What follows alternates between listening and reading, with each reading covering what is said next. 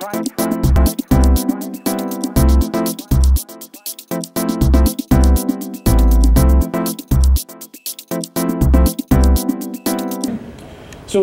I think this is a very interesting way to see the increase in the frequency of DDoS that Akamai observes.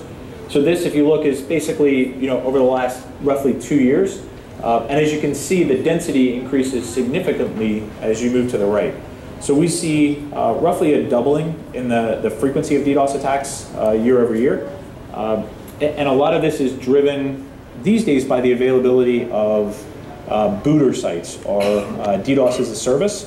So for example, if you were to visit booter.xyz, so DDoS extortion. So what the attacker will do is basically send a DDoS for a very short period of time, stop that attack, and then send an extortion or ransom note demanding payment in bitcoins, or else there'll be a threat of further attacks.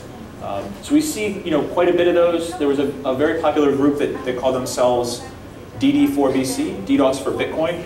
They like payment in Bitcoin because it's very difficult for banks to track. Devices that are actually committing the DDoS against them are internet-connected refrigerators, right? Which is sometimes surprising to people when they see that they're being attacked, and part of that is a botnet has been constructed using some of these devices within home networks. Because again, the patching those devices is not always quite as sophisticated as you'd like. So we have certainly seen that trend emerge.